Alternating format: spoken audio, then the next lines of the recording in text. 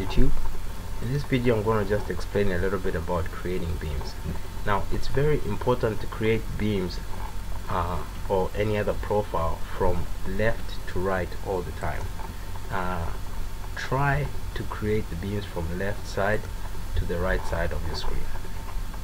This will help you when it comes to creating your own drawing styles, modifying it. It automates things a lot easier if it's done from one end. And I know we haven't really talked about this, but it's very important when you want to speed up the process of drawing. And also make sure the position of the system line is always at the top, especially in horizontal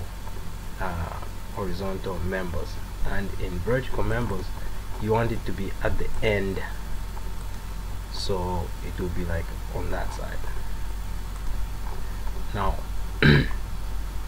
one other thing to remember is when you want to shorten a beam, try by all means to avoid using the drag command. You can easily drag it to that midpoint there, but again, it can be disastrous if there's so many things in the way. Try as much as possible to use, example, the split command. What that does is just splits the beam at a certain point, and we pick that point there,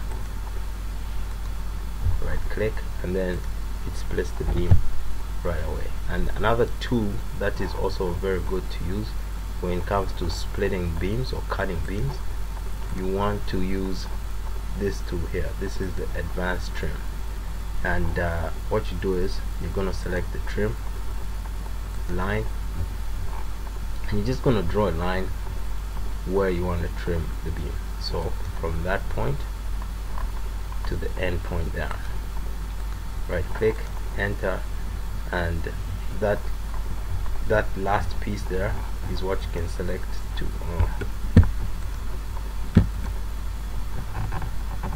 okay, I'll just select it like that, and then right click, and of course the member is trimmed right at the edge where you selected the line.